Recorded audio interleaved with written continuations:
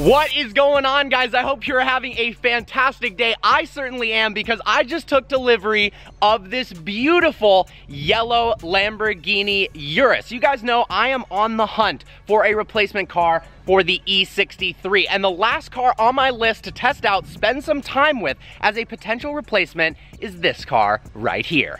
The presence the Urus has is unbelievable. In my opinion, this is the best looking SUV of all time. Crazy enough, this is one of the few vehicles that actually looks better than the concept that the company released several years prior to them actually building the Urus. Something about the way it stands, the fact that it's a Lamborghini and it is unbelievably fast, makes me really, really excited. I got this Urus thanks to an amazing company called Turo, the best place to rent a car, period. They've got cars online ranging from Mustangs to E-Classes, all the way up to Rolls-Royce Cullinans, Aventadors, and even the Lamborghini Urus. You can even put your own car up for rent on Turo and help cover the finance or lease payment. Seriously, Turo is awesome. Click the link in the description below to learn more about Turo and rent yourself an epic ride. For those of you who missed my review on the Urus a while back, we'll go over some specs for you guys. So the Urus is powered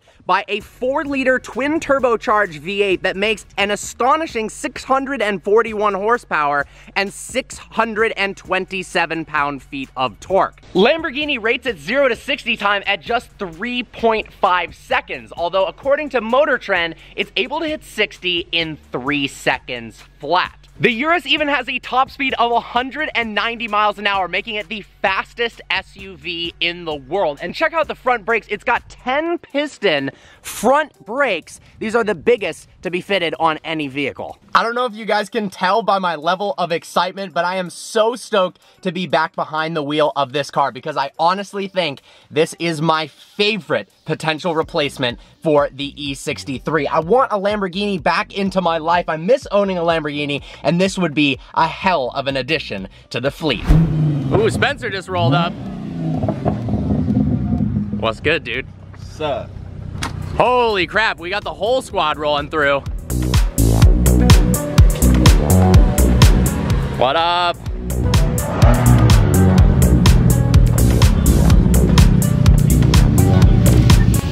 Look at this beauty. What up, dude? Did you get this thing on Turo too? Yes. We're having a Turo meetup. The Urus is from Turo. Check out how this thing sounds. This is unbelievable.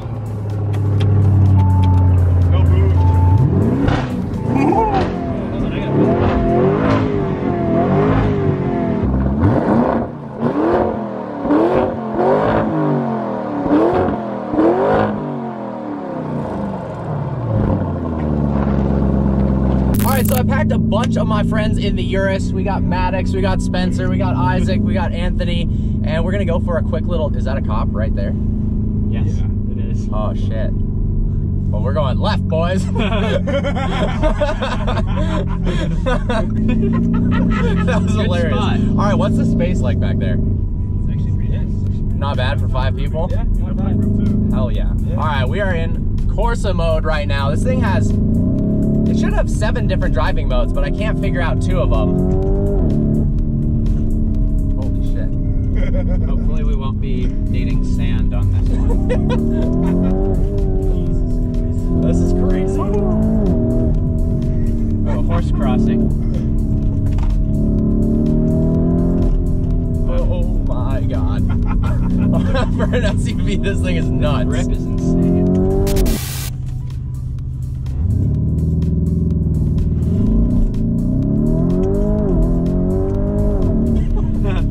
Oh my god. Wow. Yeah, the launch on this thing is absolutely ridiculous. Holy crap. Maddox, thoughts on the Urus? Bro, no.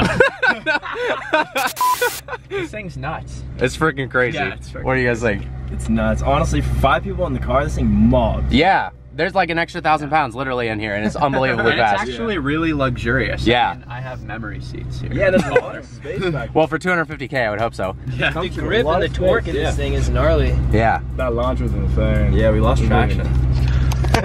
All right, time to go on a little mob now. I can't believe I'm going on a mob in an SUV, but this thing's capable. Let's do it. This Evo 9 is gorgeous. Check this thing out. full bolt-ons, boost gauges, and this A-pillar. I like these cars. And then of course, Isaac's beautiful new M3 CS. So what all is in a full bolt-on upgrade for this car? You have intake, intercooler piping, bigger intercooler, stock turbo still. We have injectors, fuel pump, and that's pretty much it for the most part. Basic bolt-on Evo, making a little over 400 horsepower to the wheel. Nice. Little yellow bee chilling on the yellow Urus. I'm in love with the way this looks, guys. It's unbelievable.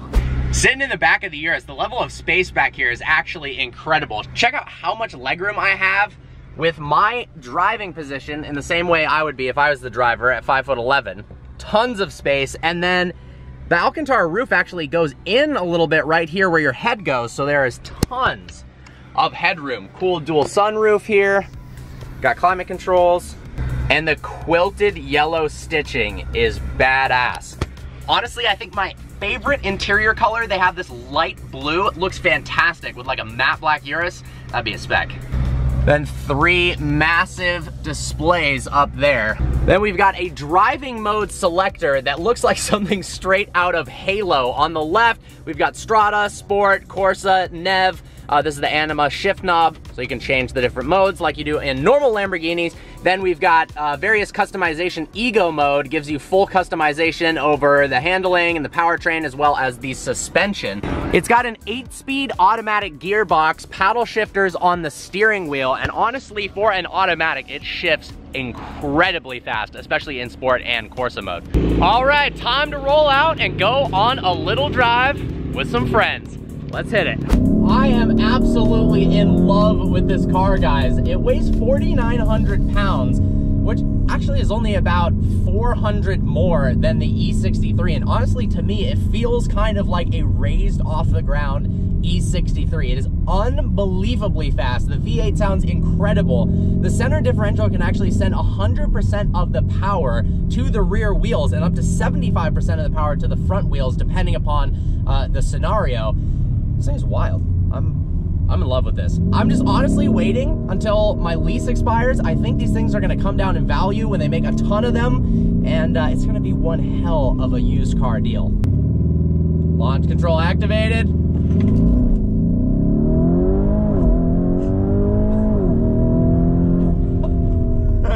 Wow.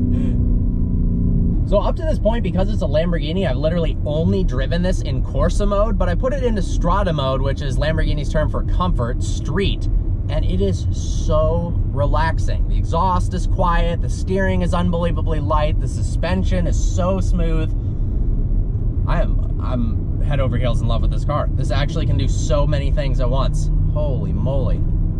The Urus is absolutely nuts, guys. The level of confidence that this thing inspires on twisty roads is ridiculous for any car, let alone a 4,900 pound SUV. I've pretty much driven all of its sporty competitors, the Bentayga, the X5M, obviously in a different price class. The only car that comes even close in this category of SUVs is the X5M.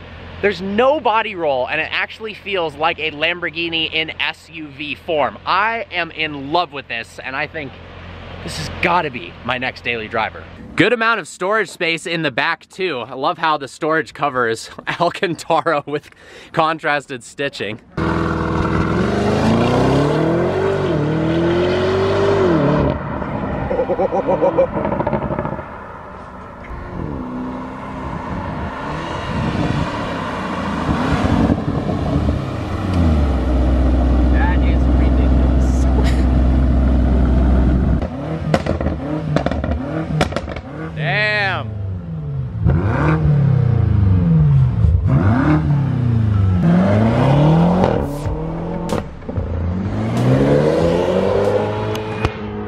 Other guys out cruising here. That M5 sounds insane, but the Urus all the way.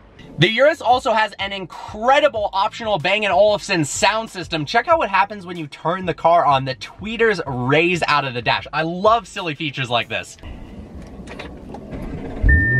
That is too cool.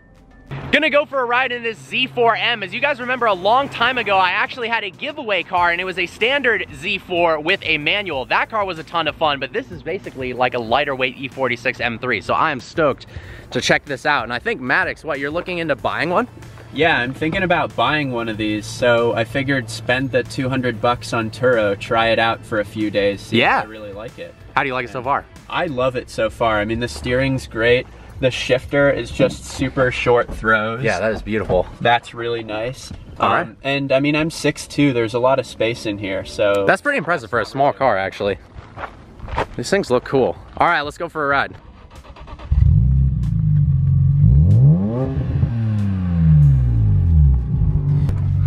Not sure how I feel about the wood trim. I kind of like it, I kind of don't.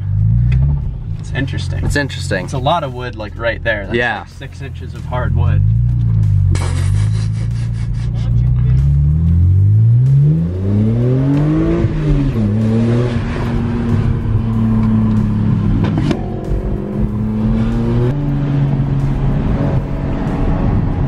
Damn, it corner's flat. Yeah. There's actually a surprising amount of room in here. He's right. Honestly, this thing corners incredibly flat. Sounds like an E46 M3. A little bit more unique than an E46 M3. I like it. The other hidden gem that makes the Urus an unbelievable next daily for me is my friends are currently right now in Pismo Beach with their Raptors. We got James out there, Alex, Malcolm, and they are off-roading. Unfortunately, I wasn't able to make that trip, but I didn't really even have a car that I could drive there. But the Urus is unbelievable off-roading, and that'd be pretty cool to be able to join my friends for some adventures. Speaking of off-roading, check out this vehicle inclinometer that shows a 3D picture of a Urus at what angle we're traveling at in terms of the incline, decline, or pitch side to side. That's pretty cool. Can raise the Urus's air suspension up. It also gets phenomenal gas mileage. The last hour, I've averaged 6.7 miles per gallon. That's just killer. The graphics for the displays are really impressive. I love how aggressive the tachometer is. We'll go ahead and put it into sport mode. Gets a little bit more aggressive, changes colors, and then Corsa, that horizontal tachometer, kind of like an Aventador SV tachometer.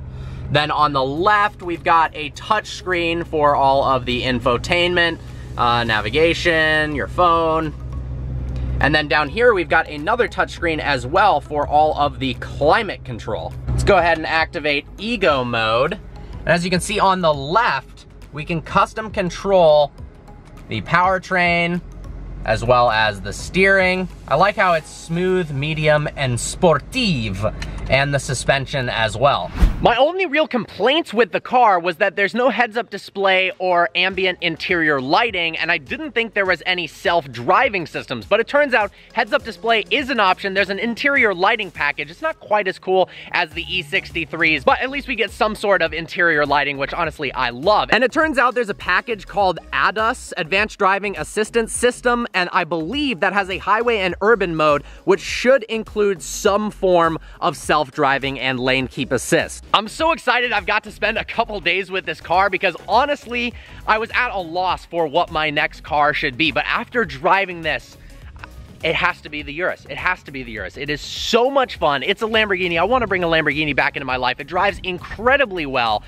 And it looks just absolutely savage. And the fact that it has that off-road capability too is really appealing to me because the few times I've gone off-roading with friends, it has been so much fun. It is an entirely different type of driving and style. It's a whole new world that I want to explore, and you could do that and more in the Urus. This thing looks absolutely badass parked on my lawn. I can't get over the looks.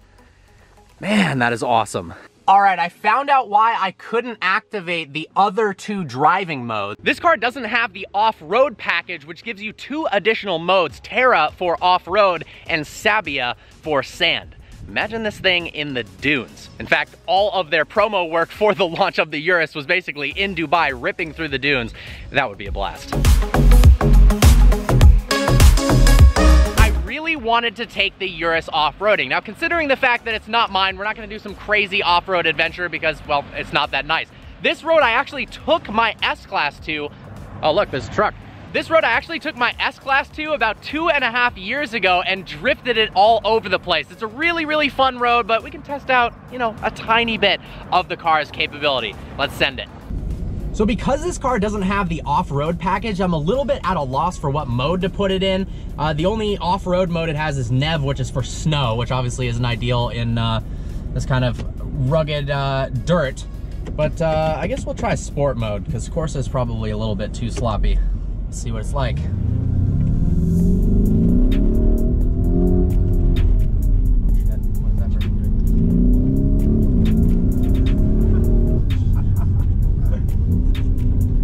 Oh, that is sick.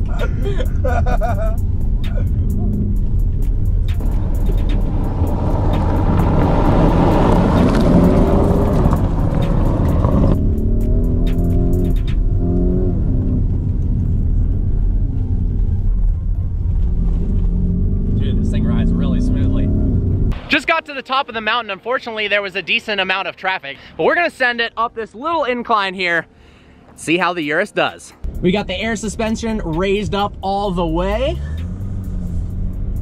Let's go up this hill.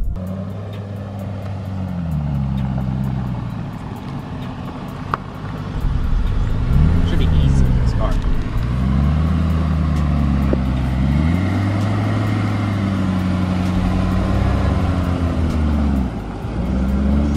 Boom.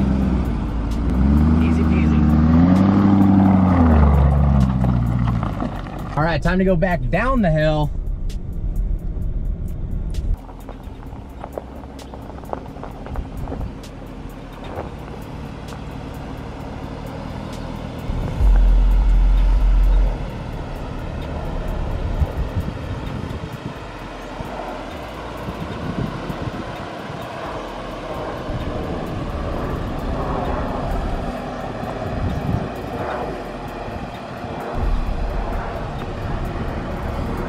Boom.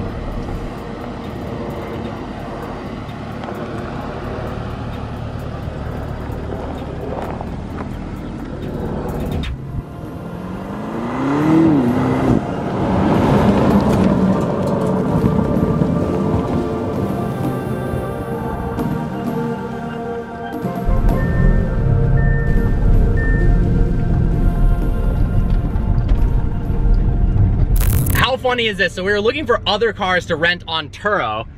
He found this sick Aventador, and it's literally right here.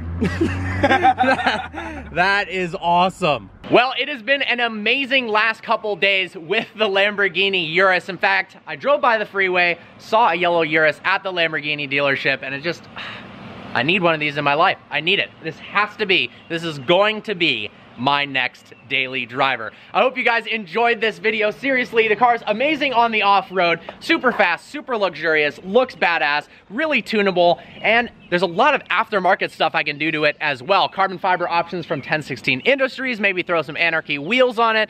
Regardless, I am pumped. Look forward to seeing you guys next video.